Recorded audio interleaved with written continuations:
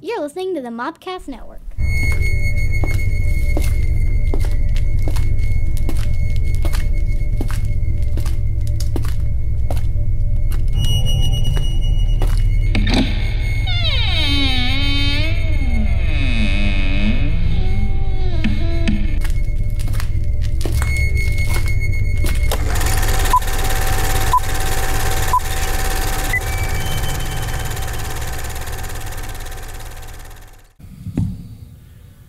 Welcome, my friend, to the Catacombs.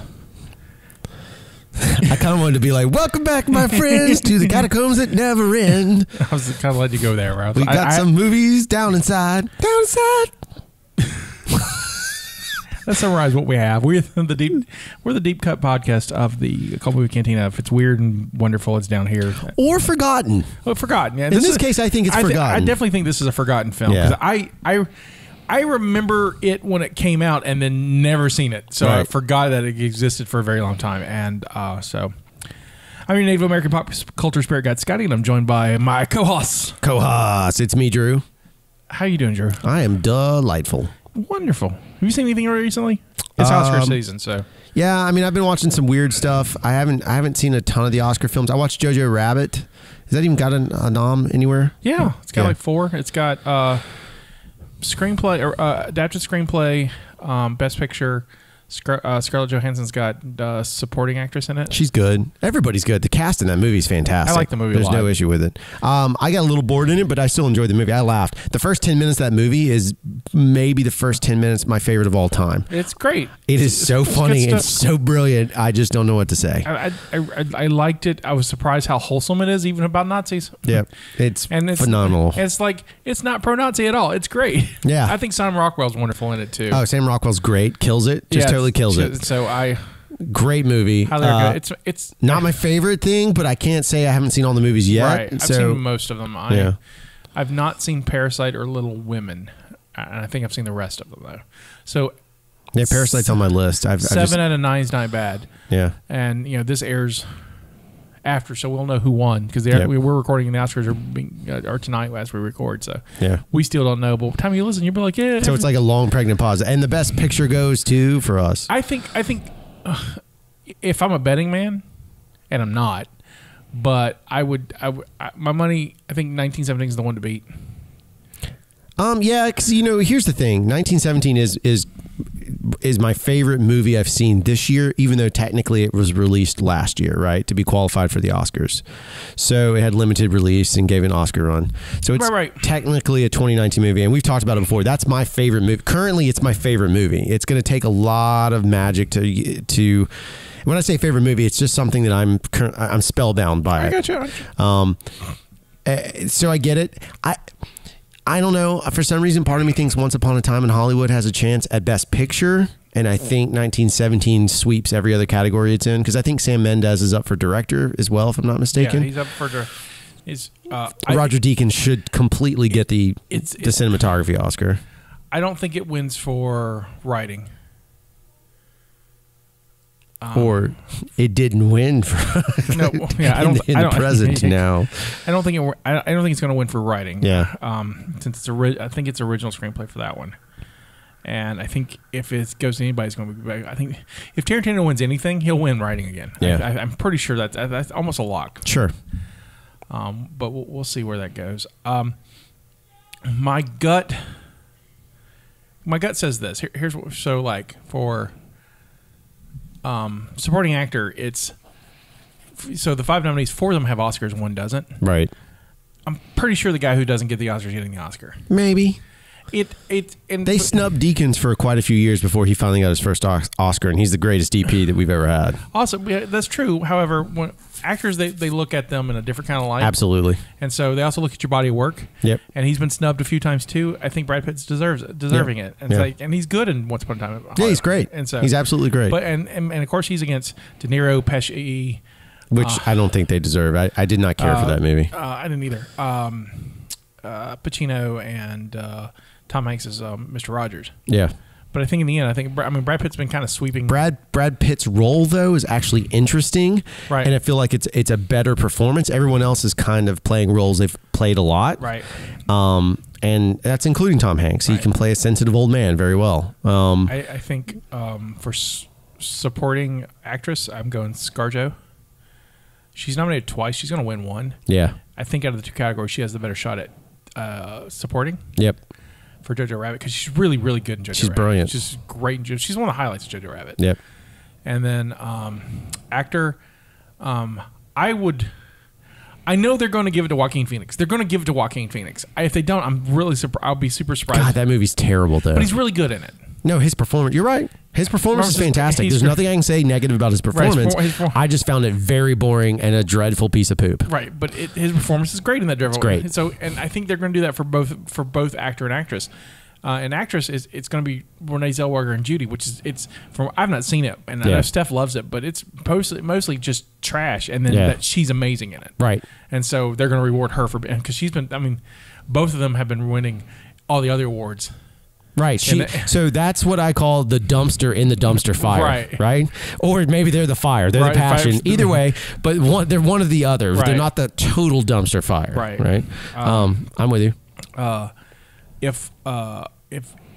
If Joaquin doesn't win, if the Academy does something, and they would, because the Academy's made up of like senior citizens, right? And so if the Academy does white senior citizens, they've gotten a lot better in the last couple of years. That's true. They've been trying to sneak in some diversity. They haven't got a pop culture Native American spirit guide yet. I'm available.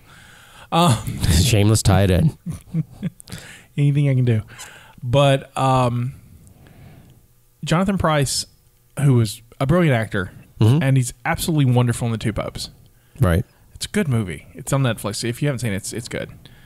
And then Antonio Banderas for Plain and Glory, which I've not seen. Which is really interesting. Which I've not seen, but I hear it's great. So also, two guys who have got well-earned body of work. Yep.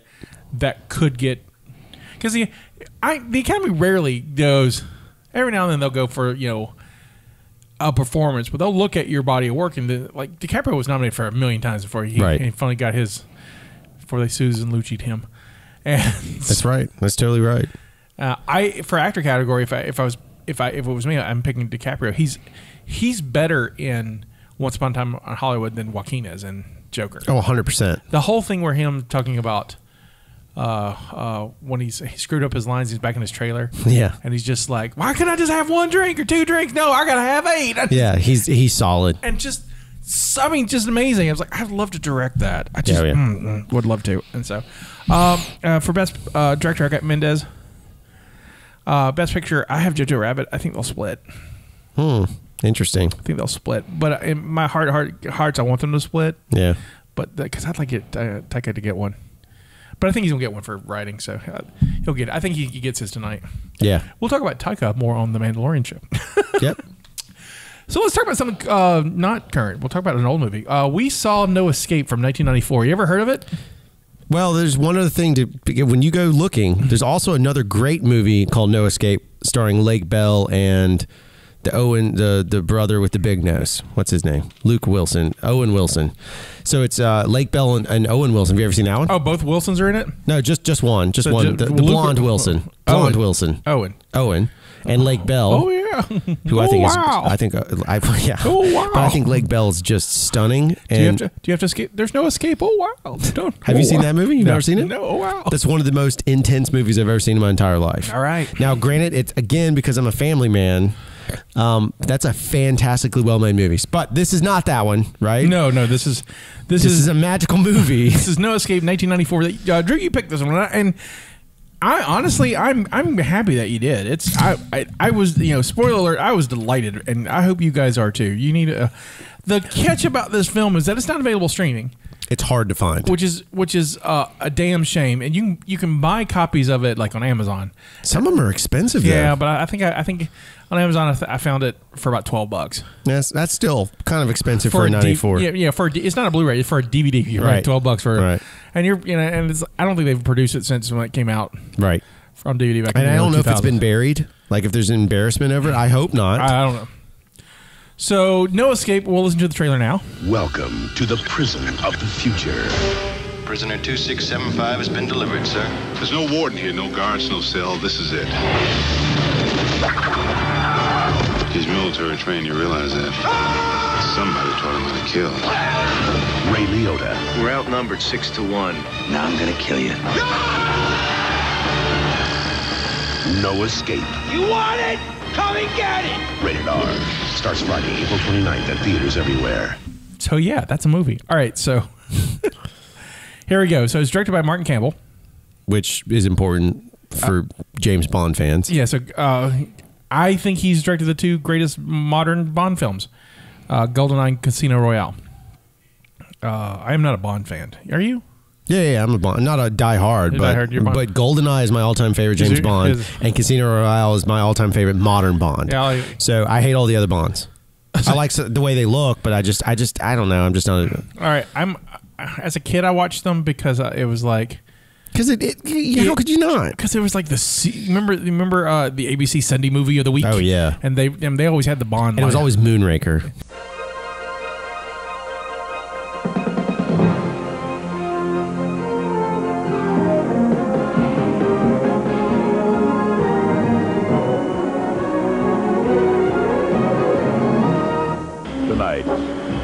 Can I help you? Yes, my name is Bond. James Bond. He's a man who takes danger into his own hands. He's on his last leg, sir. He's a man of steel. Moonraker 1, liftoff. It's 007, and he's out of this world. Expel him! Roger Moore stars in Moonraker. Next. When we compare, like who's your Bond, mine's Roger Moore, mainly because Sunday. Yeah, that's same here. ABC movie. And I was like, this dude's a wiener. He's like an old man. It's just. I don't care. He's just like, maybe when I'm old, I can still get chicks. Yeah, no joke. So, he also did. He did GoldenEye, Casino Royale, The Mask of Zorro, and he also directed Ryan Reynolds and Green Lantern. Yeah, that's a tragedy. It's written by Michael Galen and Joel Gross. They basically have done this. They've got two short films, Intelligence and Blind Man's Bluff, between them, but this is all they did. Which is curious to me. A lot of these movies that we have come up with, I know, have come up with writers who've got this as their only credit. Yep. How did they get that job? Yeah. How do they? But here's what blows me away. This film is very coherent. Right. Part of it's from Martin Campbell. Right. But I think the script was coherent. So how did they get this and nothing else? Right. And that might come up later in the box office numbers, but who knows? Yeah. So. Directed by DP was Phil Mayhew. I think Mayhew. It's Mayhew. Mayhew. Thank you. And the reason why I struggle with it because it's Meheeux. It's very French. He did. I started with this one because it's going to end up on this show. He was the DP for Highlander 2: The Quickening. Oh my God, which is my jam. I love that movie. He was the DP for Ruby. Oh, wow. The Jack Ruby movie that came out in the early 90s. GoldenEye, The Mask of Zorro. One of my favorite movies of all time, actually. Bicentennial Man. Yeah, it's a great movie. So good movie. Such a good movie. I watched it recently. It holds up. And then much like Green Lantern, he also was the DP for Beverly Hills, Chihuahua. Oh, boy. It was edited by Terry Rawlings. Are you familiar? No. Alien, Blade Runner, Chariots of Fire, Good GoldenEye. God, okay. Sadly, he passed away in April of 2019. Oh, that's a shame. He was a good editor. So normally we kind of, it's kind of where we were at. Sometimes we talk about composers, and the composer of this was okay, but I wanted to really dive deep into some of the other stuff, the other positions on this film. Art directed by Ian Gracie, who worked on episodes 2 and 3, The Great Gatsby from the most recent one with DiCaprio, with the Wolverine, Alien Covenant, and he's currently the supervising art director for the new Mulan. Good grief. And then here's my favorites. Set direction by Leslie Crawford, who did The Island of Dr. Moreau and Street Fighter. Oh, boy. So that basically looks to me that just have a set. Yeah, yeah. Costume design, Norman Morkow, who did, get this, The Road Warrior, Mad Max Beyond Thunderdome, Crocodile Dundee, and The Island of Dr. Moreau. What's crazy, though, is the costuming in this was actually really solid. Right. With a lot of really, post-apocalyptic, especially now knowing that, Right. you can see her influence. Yeah, right. You can tell, like, you could, like, oh, this was in the Road Warrior. Right. I mean, and that's what I thought was really interesting. Sadly, Norma passed away in August of 2016.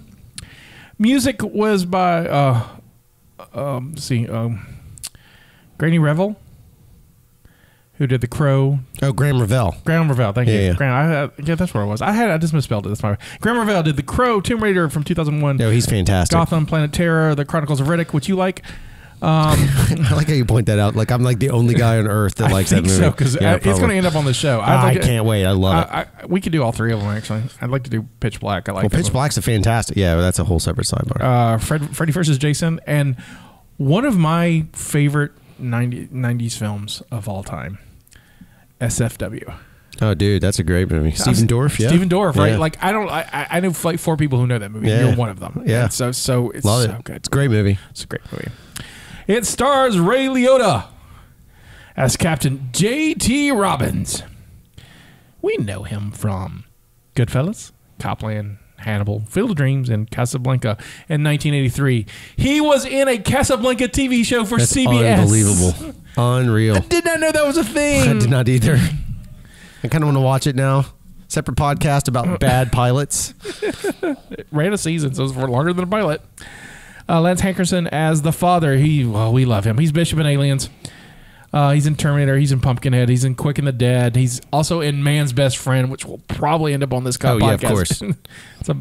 He's that guy. He's that guy who's in these cult films. He's in a ton of them. But he's good. Oh, he's always good. He's the same thing every time. But he's the best part of it. You're like, you know what you're going to get, and you're kind of like, it's like... he was totally Bishop in this. Yeah, it's a good warm bath. I'm glad he's here. Yeah.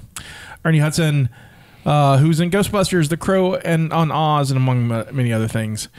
Stuart Wilson as Walter Merrick, who's the best villain. This villain is so wasted. Oh, he is so good. He's in Lethal Weapon 3, Terminator, Teenage Mutant Ninja Turtles 3, and The Mask of Zorro, among other things. A lot of British. Oh, I did not realize that was him in Lethal Weapon 3. Yes, He's fantastic in that, too. Yeah, he's good. This guy is like a very good villain that plays it very well. I mean, we just ride apart from him. You know, I bet he's around. I bet we can get him. I bet we can get him. Oh, my God. I'd love to direct that. Kevin Dillon as Casey. Yeah, he's fantastic. Way before he was in Entourage. Yeah, so he's in Platoon, The Blob. We've done The Blob, but it's never been released. And the Blob is a curse on this on both of the shows. Yeah. One day we're going to do one that's going to come out.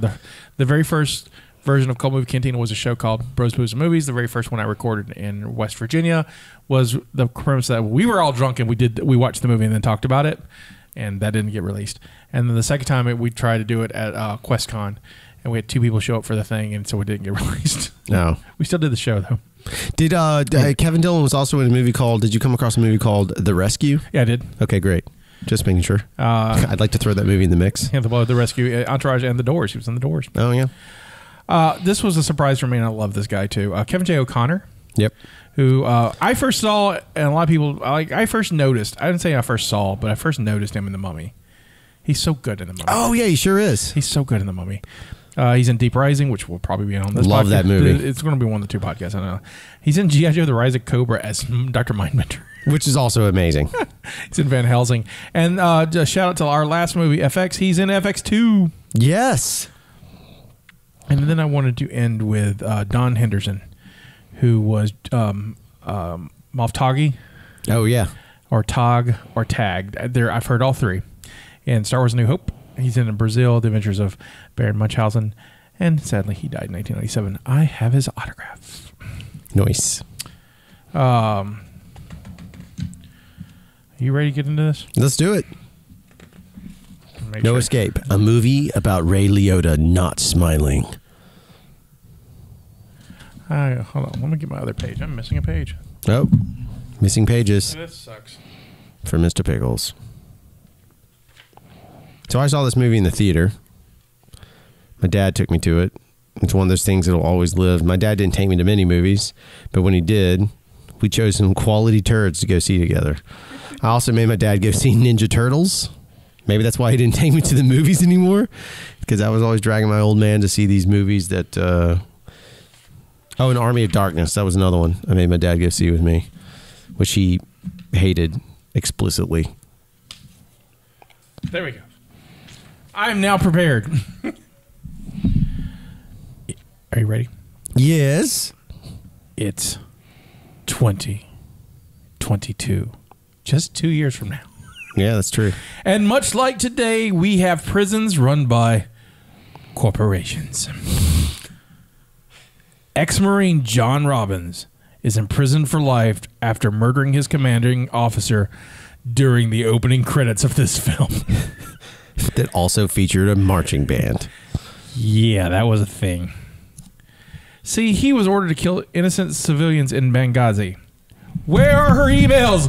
Lock her up. Also, I don't think this was covered in Michael Bay's movie 13 Hours, The Secret Soldiers of Benghazi. Oh, my God.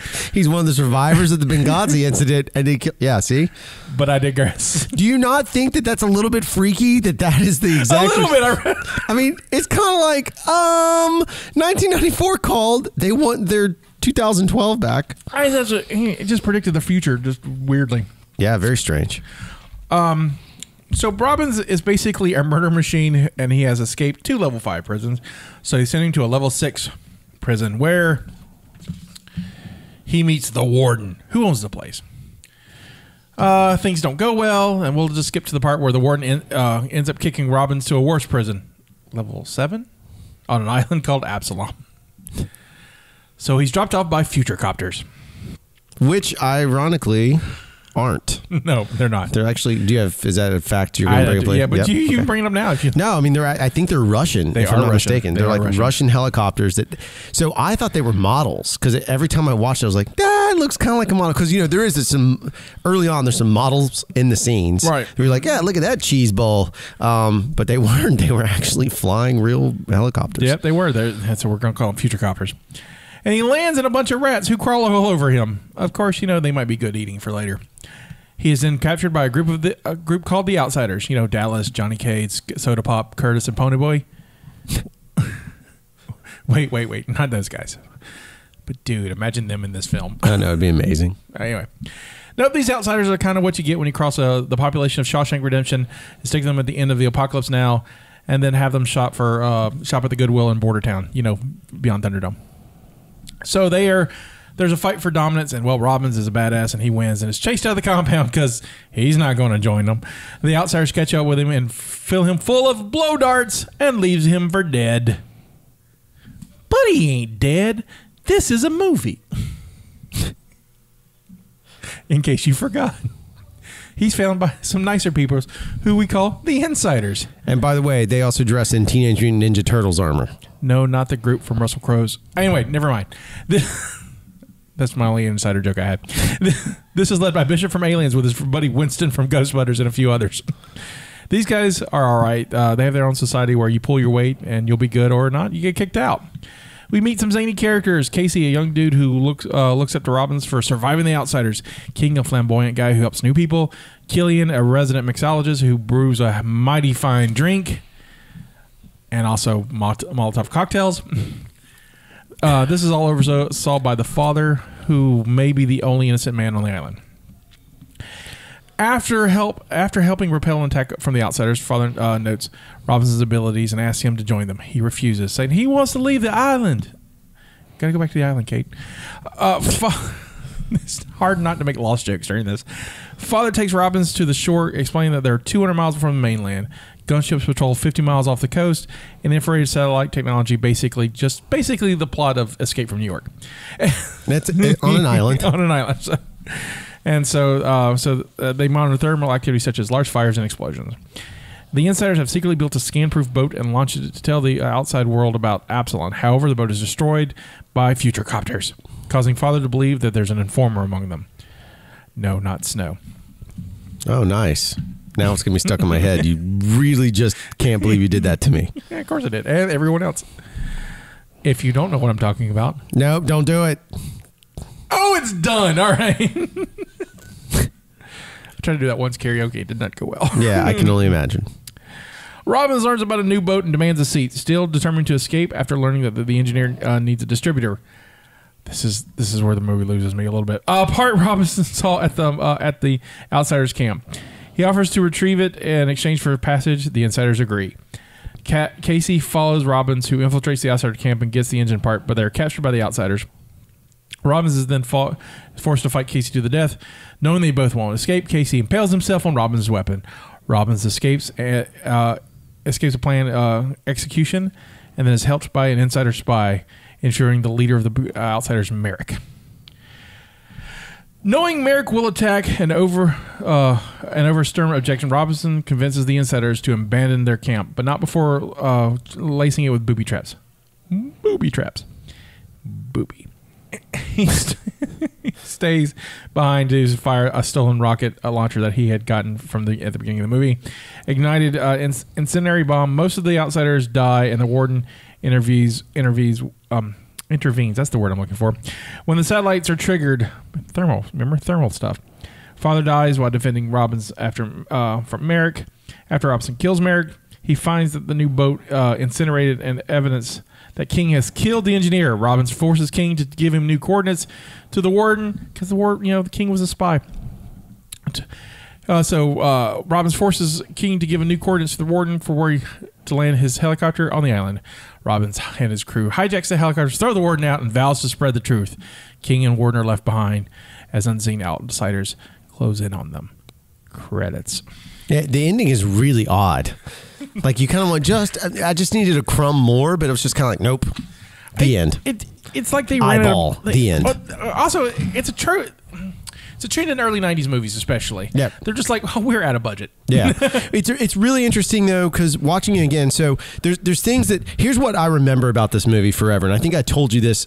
I let you watch it first because once I knew you had never seen it, I didn't want to talk about this one thing, which is Merrick's death. Merrick's death scene was and has forever lived on in my brain as one of the best on-screen deaths ever. Not because it's particularly dramatic. It just looks so good. The stunt is so well done. It looks authentic. It is a fantastically edited shot. Everything about it, every measure of it is fantastic.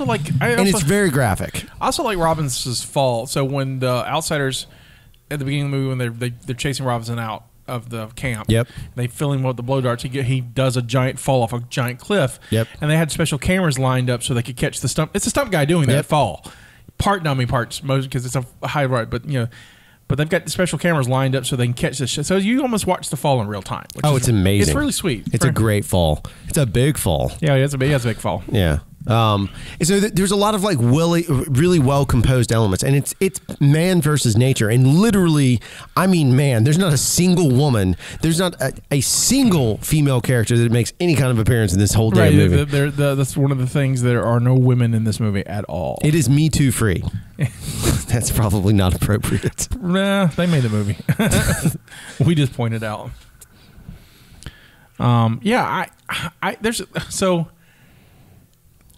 So I liked it. I really did. I was really surprised how much I liked it. I got really into it because a lot of these, especially these older movies, I'll pop it on and it's just like, and then I just got riveted. Like the first few seconds of the film is the credits, and then this dude gets shot in the face. Yeah, and I'm like, hello, and then it goes into like,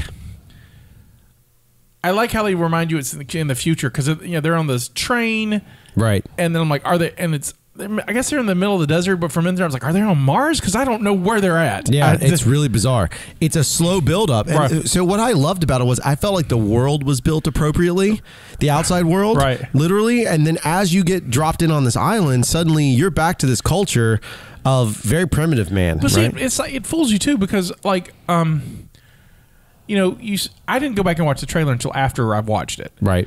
And to put it on the website and the Facebook page, and so I had not seen it, but in my back of my mind, it's like, I remember an island. I remember the cover of Ray Liotta holding this gun like in the jungle, and then the first thing you see, he's like in regular jail. I'm like, am I remembering the wrong movie? Right. For like 10 minutes, I'm just like, and because they go in this other, I mean, it's almost the Shawshank Redemption. There basically there's a whole other movie where Ray Liotta gets a cellmate, and then that gets screwed up. Right. But that's what, like, as I watched it, it's a lost art because that level of pacing doesn't work anymore. No. It's not like now people use this term and they use it a lot, like slow burn, all that. It's not that this was slow burn. It was just well developed. Yeah, it was. The pacing on it was, hey, we're going to take our time. You're going to get to know these people, your lead. You're going to know your protagonist well, and you're going to love your antagonist, which I do. I think he is my current. Watching it again, that dude's on-screen villainy is what I want in every villain forever. He's pleasant in some ways. Like, he's pleasant. He's a pleasant guy. Right. Like, you're kind of like... He's charming. Right. I could see why people work for him. Oh, yeah. The problem with it, though, and this is why I think he's wasted, because the intent for the filmmakers is that these guys are bad guys. Yeah. And so, while he's a bad guy, he's very charming, right? He wondered... Right. And none of that leaks out to his people. Right. He's like the charming guy of a bunch of savages. Right. And so it's like reality that wouldn't happen. If he's going to be that charismatic, that's going to bleed. They may be vicious and whatever, but they're going to be a lot more pleasant than they are. Right. And so that's why I feel like he's wasted on this film. Oh, I wouldn't argue that. And his performance is the best performance in the whole entire. Oh, it's phenomenal. Because Ray Liotta is definitely wasted. Yeah. I mean, and maybe literally wasted. I really liked Stuart Wilson as American in this, and like we said, Don Henderson as he's the mixologist. There's a great scene between him and Ray Liotta after the first attack, and Ray Liotta's kind of coming to grips that if he wants to join the society or get off the island, he's having that turning point that good characters have. Right. He's got to accept the sword from. That's right. And so, but the performance of that conversation that they have. Oh, it's just well rounded. It's written really well. Oh, 100%. And it's directed really and the performance is really solid, right, because you're dealing with all these veterans, right? Again, it's almost like it's too good for this movie. Yeah, there's a lot of subtleties that way. A rest of this movie is a jungle action romp, right? And then there's these little pellets of little pockets of just brilliance. And anytime Merrick's on screen, he just chews up the scenery and he steals the show. Yep. Again, I just want to see even at his deaths look cool. It's a lame death. Yeah. Not deserving of that character. Right. But it's the Disney death. Disney villains all fall. All right, he falls. Right.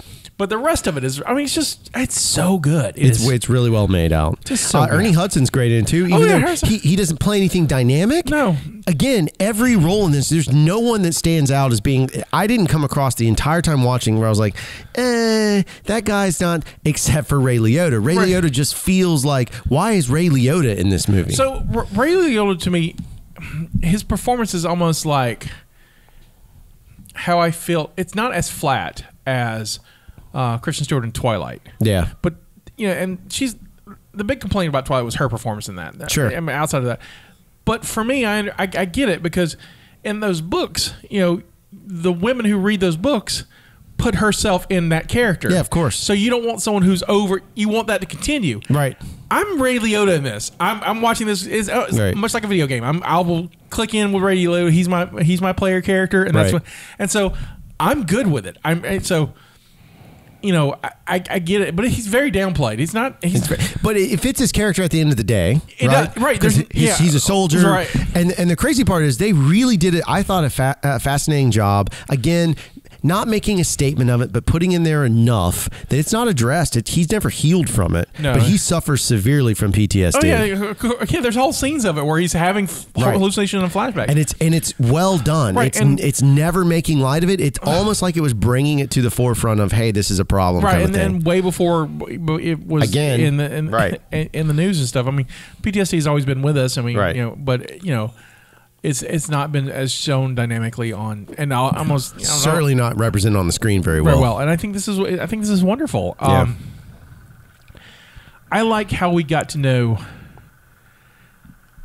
the characters and like the prisoners and what they did, and in the end of the day, all but realistically, one of them belonged to be there. Right. And even at the end, when the father, everyone believes that the father's innocent, and he's like, well, that still happened. I'm a cause of it.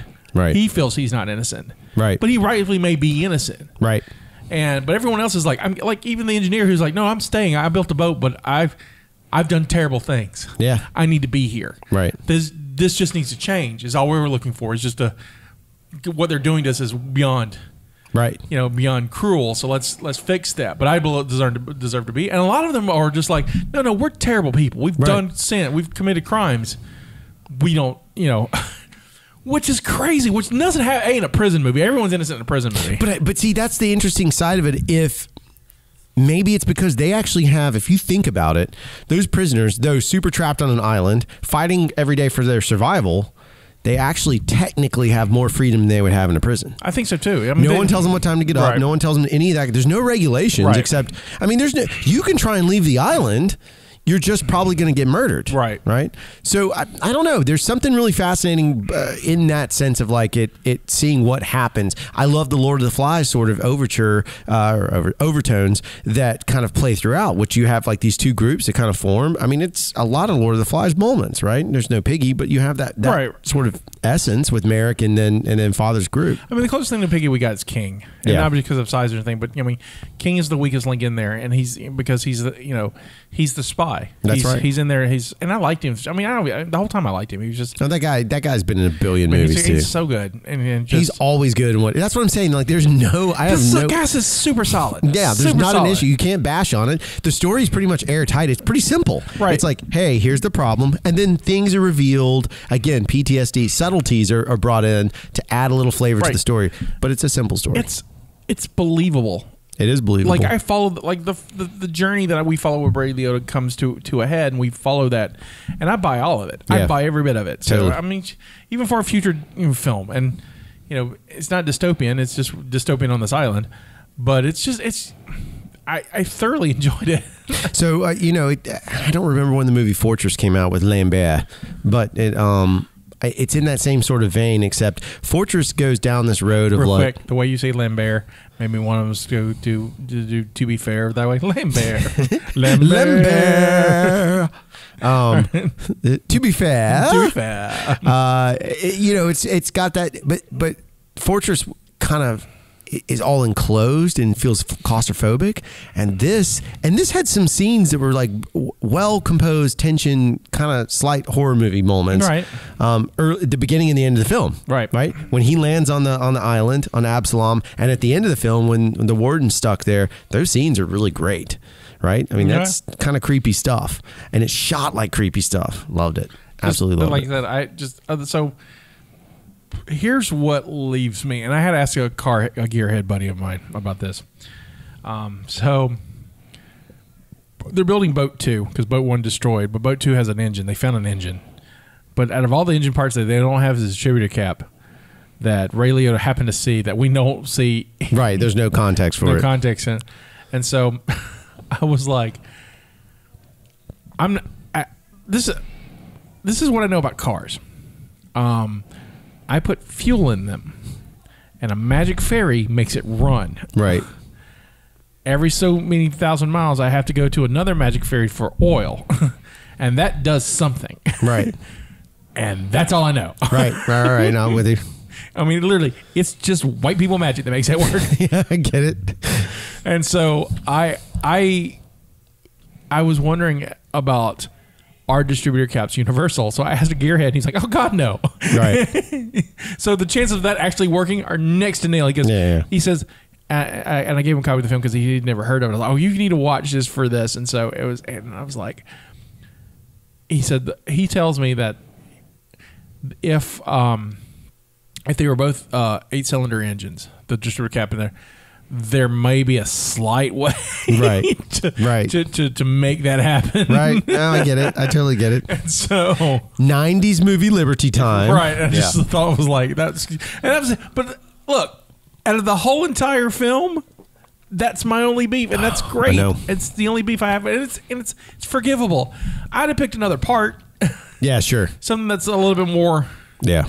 But again, most people like me who probably, if I saw this in the theater, went, "Oh yeah, distributor cap. I know what it is." Yeah, I would have done something simple like a spark plug that Merrick wore around his neck. Something just stupid where he's like, "I've seen that before," and you're like, oh shit, the spark plug, plug. right. Like fucking wait on it, you know? I don't know. And so I dug it. Want some trivia? Yeah. Going back to our gunship. So they're a Russian Kamov K-27 Helix anti-submarine helicopters. There we go. They feature a coaxial rotor and thus look unfamiliar and thus possibly futuristic to Western audience. I was like, futurecopter. Do you know why Ray Liotta took this movie? No. Because he wanted to play an action hero. That's it. Yep. Okay. Filmed it in Australia, Queensland. Oh, that's kind of fun. The rats that were crawling over Ray Liotta were lab rats. Oh, interesting. It's based on the novel Penal Colony by Richard Hurley. The story is similar. It's not in the future. And so it's basically about English people kicking prisoners to another island that's not Australia. And frankly, it didn't need to be set in the future. No. Yeah. And and for us, it's not really that much farther. 22 2 years. Benghazi.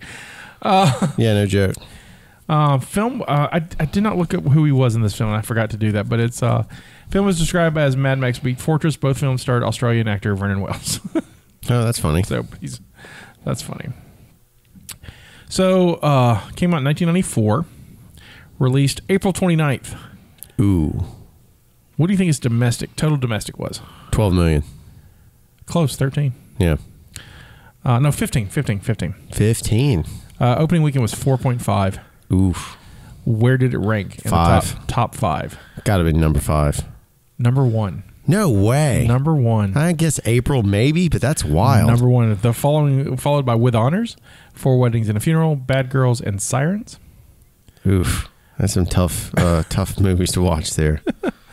Came out in 94. It finished in the top 100. Where did it fall? Oh, it's got to be in the 60s. I would say 63. 98. Ooh, at the bottom, son. It won its opening weekend, and it had it did pretty strong for a while. Yeah. Which is weird. And this is why, because I can't find any information on why it's not right. available and then forgotten. Right. Because it did well. And I'm like, if you win, 1994, its budget. It made its budget. I don't know if it made its budget was advertised, but advertising was different in 94 anyway. So they didn't put the half your movie budget in. No, by no means. So is it a $15 million budget? It's 10. 10? That's still pretty big for 94. So it makes 5. Yeah. Makes 5 overall. And that's not counting DVD sales and whatever. Right. Which was big at that time. Home box office sales were big at the time. So, I'm surprised there's not like a sequel or... Yeah. I'm really, really surprised. And then I'm more shocked that it's just kind of forgotten. It is. It's on an island somewhere. Can you name the top 5 movies of 1994? Oh, God, I love no. this game. I know you I love do, this game and I'm on both. so bad on it. That's why I like it. I like it on both 94. shows. Ghost. That's 1990. Dang it. I have no idea. I have no concept of time. That's my issue. I have no concept. Would you like me to tell you? Yes. Back to the Future 2. I say that every time. No. Number 1, The Lion King. Oh, dang. Number 2, Forrest Gump, which won the Oscar that year. Yeah, of course. True Lies at number 3. Oh, that's a great movie. The Santa Claus at number 4. And The Flintstones at number 5. I didn't realize The Flintstones did that well. I didn't know they did that well either. It had a sequel, but I was like, I didn't realize it did that well. But it did. The Flintstones. The Flintstones. So that was No Escape. No Escape. No Escape. Would you? Here's how would you make this movie differently? Because I know it's coming, so I'm thinking about it. I have a tough time trying to figure out it's not that it's so flawless that it doesn't get it. I just had a tough time innovating on, again, without doing the easy answer, which is episodic. I had a tough time kind of innovating on where they were going because it's a very simple, straightforward piece, right? The only other thing I would do is maybe definitely push it. If I was going to do it, I'd push it even further into the future so that what we're actually, the characters have to deal with multiple problems. But one of the problems they have to deal with is they've gotten accustomed to a certain level and lifestyle of future living so that there is another challenge inherent in them of not just survival, but in like going back to primitive ways to kind of do it. But I had a tough time processing through that. I didn't come up with anything great. Nothing I was happy about. I would change its setting. Yeah. I would do it like I wouldn't set it on an island. And I understand that there's the idea of the islands that they can't escape. There's other places on the planet you can put. So I would do like the Gobi or like the Mongolia. Siberia. You could do something really crazy. Or you could do Russian, or if you want that Chinese money, yep. You do it like in Mongolia, and so because it's vast, and you can just put it in the middle of Mongolia and be like, "Good luck to getting out." Yeah. And so you've got societies in there, and they just fly you in and drop you off in this area. Yeah. And so you do a Chinese-based one. I think would be awesome, honestly. No, I wouldn't be opposed to it. And if you do an island, you just add monsters because that worked for Lost. Yeah. Until you find out it's all just a joke. Yeah, not jokes at all. It happened, sort of. 50%? 75. Yeah. I mean, the only other thing I guess you could spin off is if you... I think it would be kind of fascinating if you came back to the island and you revisited it. So the only thing I could propose instead of a remake would be a sequel. And the sequel it's 15, 20 years later. Yeah, I think so too. And the rest of the world is just completely trashed. Oh, yeah. So like these dudes finally get off the island by hook or crook somehow. Like they test another boat and no one shoots it down or whatever happens. And they get off the island and then you find out like civilization has gone to shit. And so now these men, because again, no ladies, these men are the most equipped to run the world now because they've been living in this post-apocalyptic land now, right? I don't know. Something like that could be interesting to see. I would like to do something that brings the two tribes together. Right. The outsiders and insiders, some sort of disaster that forces them to unite. Right. Well, maybe they're close to Isla Nebular and a dinosaur swims over and then they must unite to fight a T-Rex. A T-Rex. T-Rex. I've chosen our next film. Oh boy. And we're gonna have a guest. I think I'm hoping we're gonna have a guest. I have picked. We talked about it a little bit last time we did for FX, but I have picked Body Snatchers. Oh, nice. It's available on Amazon Prime, and if you have Stars, it comes with Stars. But it's on Amazon Prime for $2.99. I ran into Chris Lott, our friend. Yes. Who has written some music for us for the podcasts. And the movie was filmed outside of Selma, where he lived. No, I didn't know that. Yeah, and so he has stories. Oh, fantastic. So we're going to bring him in. Great. I love Chris. Great dude. Yeah, I love Chris, too. So we're going to bring Chris in if he's available. We're working it out. We're going to bring him in, and we're going to watch Body Snatchers, and he's going to fantastic. on Body Snatchers. And he's a fantastic composer, by the way. Right, he's fantastic. Yeah. He's wonderful. He did Snakes at a Compton. Yeah. Which is great. Yeah. Also, it's a movie that should be on this podcast. Absolutely right. I've watched his career shine. He's done very well for himself. I'm proud of him. And he's a good podcast guest, so he'll be fun. Great. So, yeah, he mentioned, I caught him at the Mobile Public Library had a one-day con. I caught him there, and he's like, oh, yeah, and started telling stories. Like, wait, hold those. Yeah. Let's get you on air. Yeah, so, that's great. So that's going to be cool. Well, this is Scotty saying this is our contribution to the multiverse. Go out and make yours. Koha's out.